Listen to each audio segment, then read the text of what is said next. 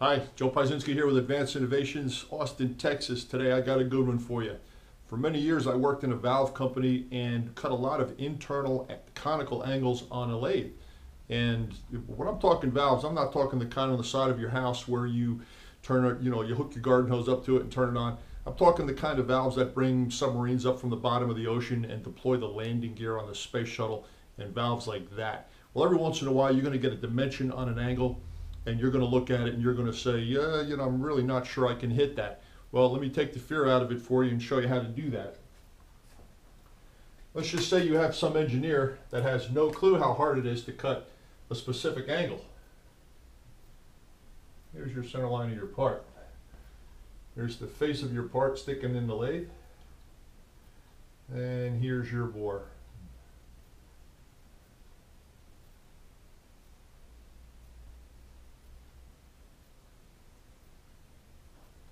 Okay, not an unusual feature, right?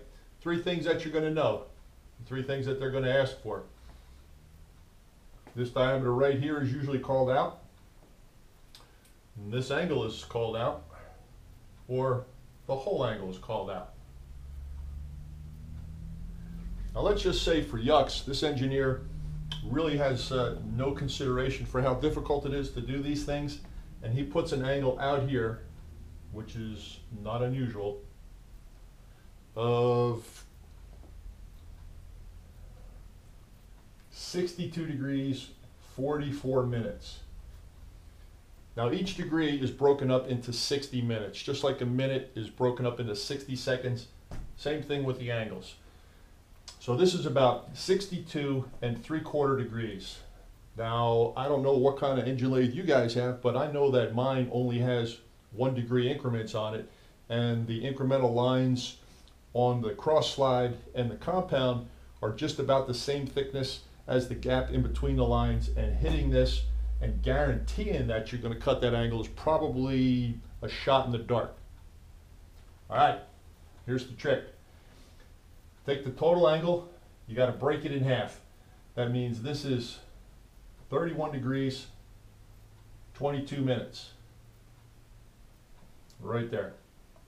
Now you're probably saying, so what, 62 degrees, 44 minutes, 31 degrees, 22 minutes. I don't care what it is, I can't hit either one of them. But if you know your lathe, it gets a little bit easier. Okay, take a look at this. Let's say you want to set this angle up on your lathe, on your compound, and single point that inside that bore. And you know, because I'm going to show you, how far you can crank your compound. Some compounds only do 2 inches, 3 inches, depending on how big 17, 19-inch lathes. You might have some considerable range on your compound, so pick a good number that you're comfortable with. My 13-inch lathe, I know that I can get 3 inches out of it easy. So I'm going to create a triangle here with a 3-inch hypotenuse, or long leg, whatever you want to call it. It's called a hypotenuse. I'm going to call it the long leg. I'm going to bounce back and forth to keep everybody happy.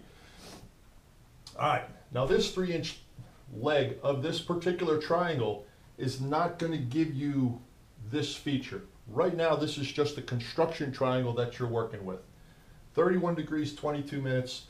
Now by construction, if you have parallel lines, I'm going to draw this for you because this is a good thing to know.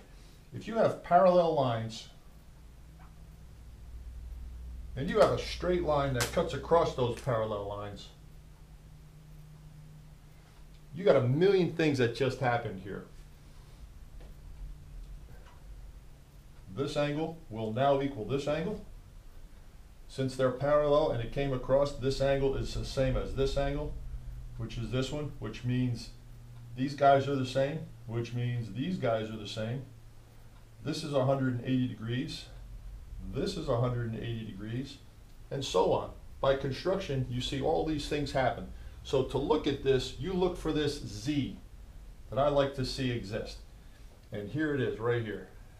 If this is 31 degrees, 22 minutes, here's your Z. This is 31 degrees, 22 minutes.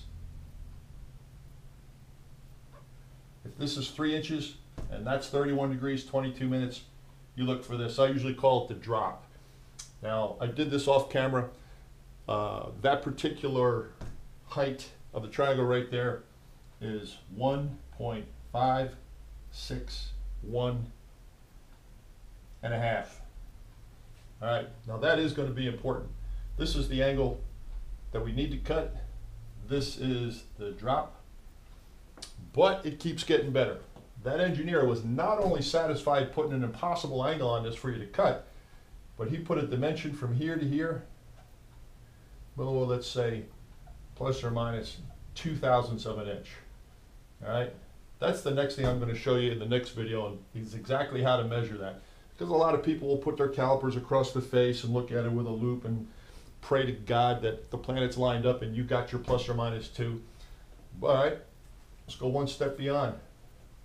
Let's say you're the inspector, and the guy that cut that angle, he broke the corner. He put a small 45 on it because it was sharp. So that point doesn't exist now. But you still have a plus or minus 2 dimension, you still have a critical angle, but you have construction. Let's go out in the shop. I'm going to show you how to set up your compound so that you can cut that all day and argue with the inspector when he says that he can't measure it because it's perfect. Let's take a walk. All right, guys, well, this is where the magic happens. On a normal day at any given time, my compound is usually set flush with the face, just specifically for rigidity. To set this angle, loosen up your slide and back it off as far as you can back it off.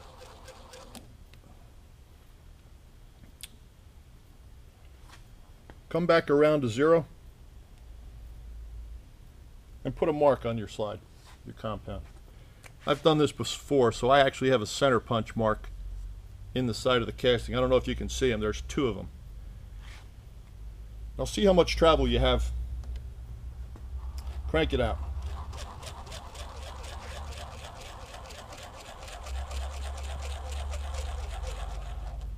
I have a bunch of travel here, so I'm going to stop at the 3-inch mark. There's the hypotenuse from the board.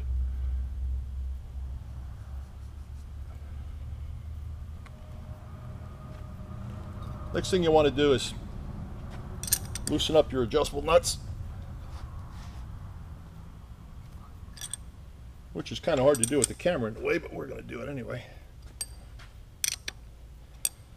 Look down here in your graduations and bump it around to where you think 31 degrees 22 minutes is going to be.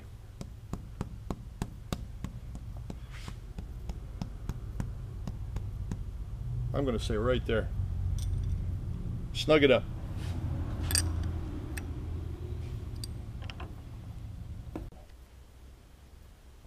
Okay, guys, once you have your compound at an angle that you feel is pretty close, extend the nose of your tailstock and move your tailstock up into position and snug it up. Connect an indicator to your tool post. Set your cross slide dial at 0, and then set your dial indicator at 0 as well.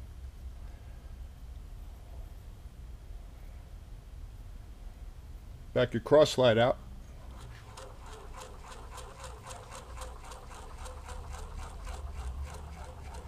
Until the hash mark that you just put on it with the Sharpie marker lines up with your reference point, and zero that out as well. Now all you have to do here, it's a matter of just dialing in your compound or your cross slide.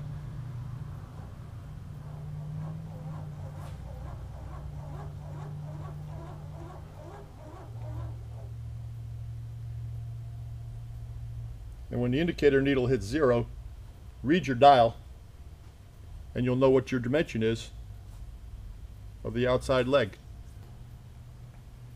When you have the 3 inches 123 measurement, or whatever measurement you're shooting for, and you have a 0, 0 on the 3-inch leg, snug up your compound.